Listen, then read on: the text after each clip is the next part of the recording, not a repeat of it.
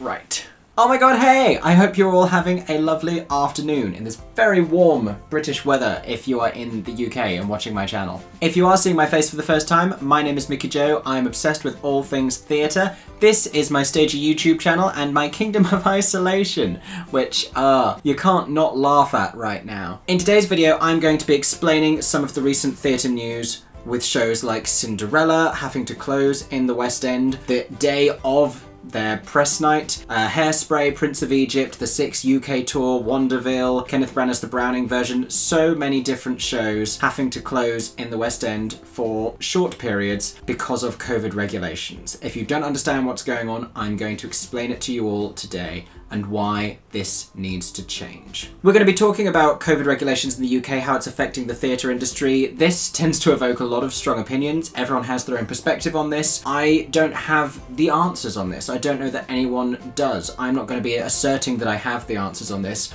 I'm really just here to explain what is happening, why it's an issue, and why this might need to be readdressed. I respect everyone having a different opinion on this, and I really don't hope for this to be contentious, or for any of the responses to this video to be contentious either. Everyone's a human being, everyone has their own perspectives, fears, anxieties, insecurities about their own health and safety during this time and moving forwards. So for my American viewers, let me explain what's going on. As of around May this year, some West End shows have been able to reopen. The way that they've been able to do this is the government have put certain things in place, like a cap at 50% capacity. Theatres weren't able to have more than 50% of the auditoriums filled, which meant the seating arrangements were socially distant. There was no one sat either side of your party or usually in front of or behind you. In some theatres they actually moved the rows to make them farther apart. It was also mandatory that you wore a mask the entire time you were inside the theatre unless you were eating or drinking. The ushers in almost every theatre I went to were very hot on this, and again, people had conflicting feelings about whether or not this was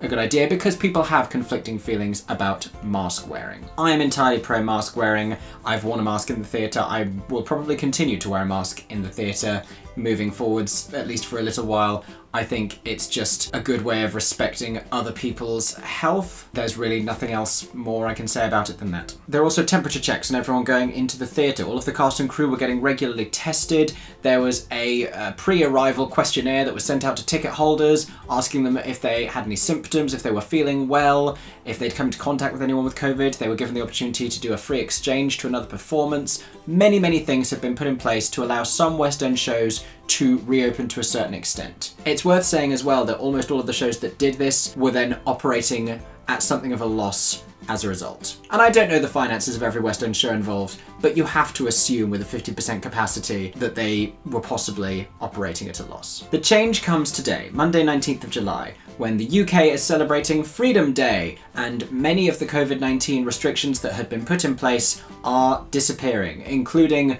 the mandating of mask wearing. Many theatres are advising their patrons it is still advisable to wear a mask for the duration of their visit to the theatre, but it can no longer be considered strictly mandatory. There's a lot of different approaches happening by different theatre companies, but the biggest difference for theatregoers this week is that when they go and sit in auditoriums, it will be a full 100% capacity audience. People have different feelings about this. A lot of people are very anxious about this as a concept, other people are thrilled about it. A lot of producers have been advocating for this and will really welcome this change, Andrew Lloyd Webber especially. But there is still a big problem that is facing the West End theatre industry amongst all of this, and has been for around the last month. So in the UK, we have this app. This app, as well as giving you updates on the latest ever-changing regulations both regionally and nationally, has a Bluetooth interfacing system where, and I think I'm saying this correctly, but it's very confusing and no one really knows. If you are in proximity of someone who has tested positive and you're within 2 meters of them for more than 15 minutes uninterrupted, it will advise you that you have been in contact with someone who has tested positive for COVID-19 and you should isolate for 10 days from the point of exposure. This is the pinging that everyone is talking about, and while we're talking about this, I hate that word and I never need to hear it again. These exposure notifications are a way of letting people know they may potentially be at risk of contracting COVID-19 because they've potentially been exposed to it, but it doesn't necessarily take into account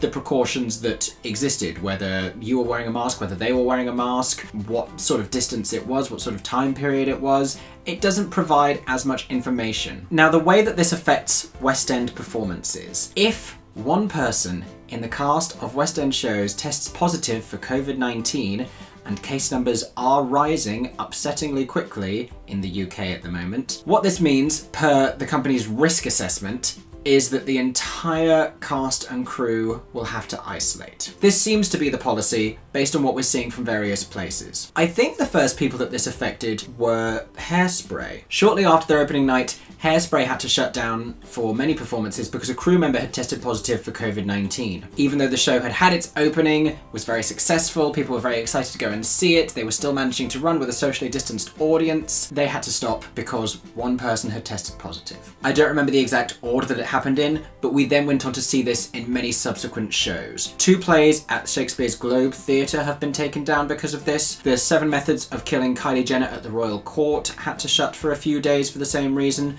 Prince of Egypt in the West End. I was due to go and see it, but I was also actually isolating because I had been pinged on the day I had been to see another theatre event. I was very disappointed because that meant I wasn't going to be able to go and see the Prince of Egypt. As it happened, the day I was meant to go and see it, it got shut down by COVID as well. Hairspray and the Prince of Egypt at the time of me filming this video are both currently closed. A new show called Wanderville that was set to open at the Palace Theatre has had to delay their opening. Joseph and the Amazing Technicolor Dreamcoat at the Palladium had to do the same thing because their rehearsal process had been disrupted by COVID. The Kenneth Branagh Theatre Company are currently producing a revival of the Browning version at a venue called the Riverside Studios, and their rehearsal process was so disrupted by various members of the company being exposed to COVID-19 that they have had to cancel the entire run of that play. The Six UK tour has had to cancel their week of performances in Hull this week because of exposure to COVID-19. Which brings us to today, and Andrew Lloyd Webber's Cinderella. I swear I spend half of the time on my channel talking about this show, which I still have not seen. Today was meant to be the press night for Andrew Lloyd Webber's Cinderella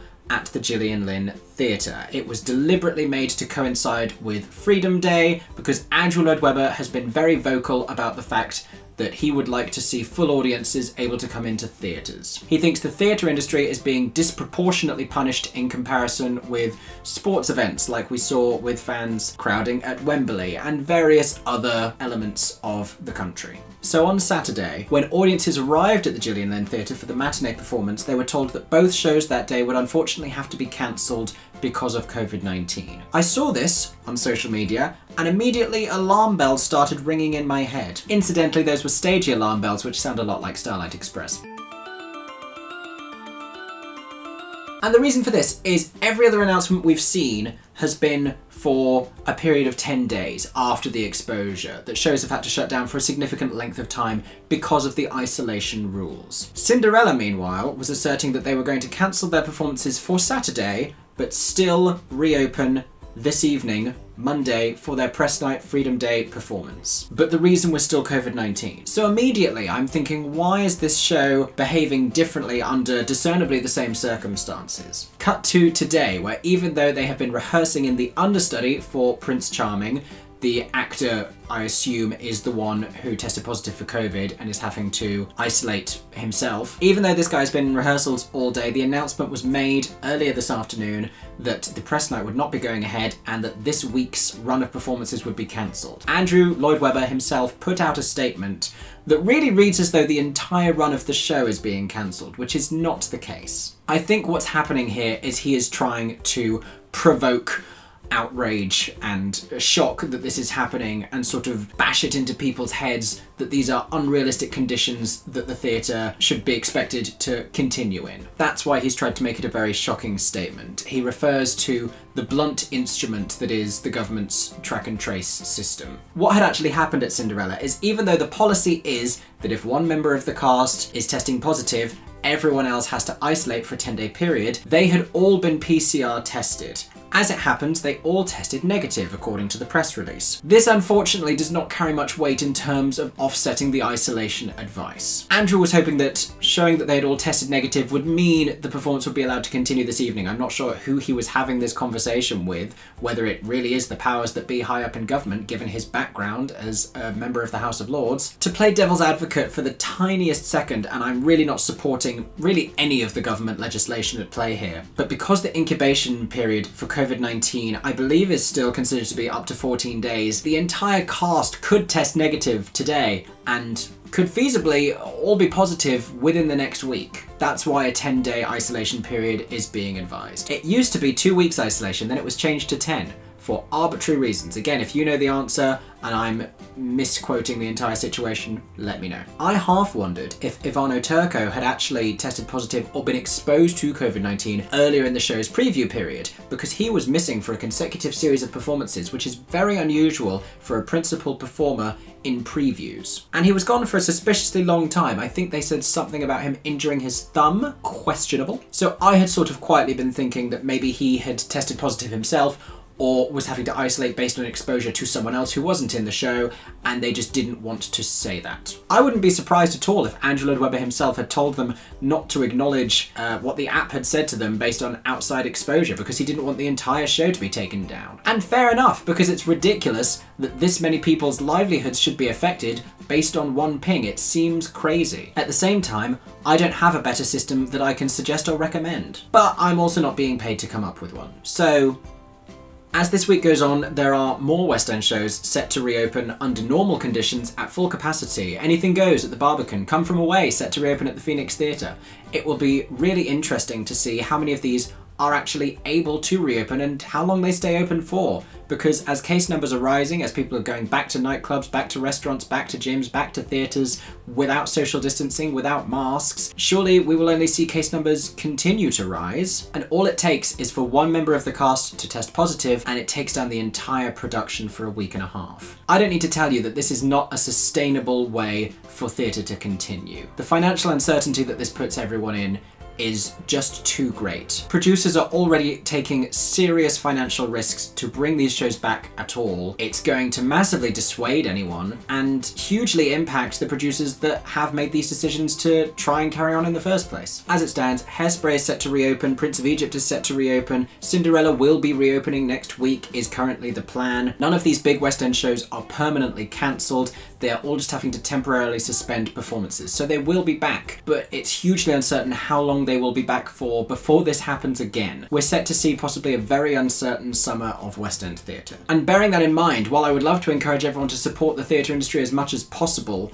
you sort of acknowledge when you're buying tickets and making travel plans and booking hotels that we're still in this period of uncertainty. The same way we know that booking foreign travel is not guaranteed right now. That should be your attitude to West End theatre. Because I'm seeing so many people who are finding out that their tickets are being cancelled or exchanged or moved to other performances, who are incandescent with rage. There was an awful tweet from someone who had come down to see Cinderella, and my heart goes out for the fact that they had booked a hotel and that they have spent their own money to do this and to travel, but they actually said, I don't care about the health of the performers, I care about this money that I've spent. That is an awful way to think. I tweeted about this and my lovely friends the Breaker-Leggers replied to say that not everyone deserves theatre, and I agree with that wholeheartedly. If this is your attitude towards the people that you are paying to be entertained by, if you think of them as nothing more than performing monkeys who could be completely susceptible to a virulent, hugely infectious disease, and you do not care, I have no sympathy for you as a human being, and you don't deserve the beautiful, incredible art form that is theatre. I think that's going to be my last words on this for today, because otherwise I'm only going to become angrier at this situation. If there are any particular shows you would like to know more information about, let me know in the comment section. I will do my best to explain it for you. If there's anything else you would like to add for your input on this situation, let me know in the comments section as well. Thank you very much for watching today's video. I hope that you enjoyed it. I hope this helped explain to you the situation as it is currently going on. I hope you're not dissuaded from buying West End tickets. If you're traveling from further afield, there are plenty of other shows that I'm optimistic you'll be able to get tickets for last minute if something is cancelled. With the exception of Cinderella, all of the cancellations have been with a reasonable amount of notice, I believe. I promise whatever you're traveling to see, there are other shows that you will love, that you will enjoy, that you can go and support in the West End. If you would like to find out more about some of the other shows that are currently playing in the West End, I've reviewed a bunch of them for my channel, so subscribe to my Stagey YouTube channel, go and have a look at those videos. I hope that everyone is staying safe and that you have a stagey day. For 10 more seconds, I'm Mickey Joe Theatre. Oh my god, hey, thanks for watching, have a stagey day. Subscribe!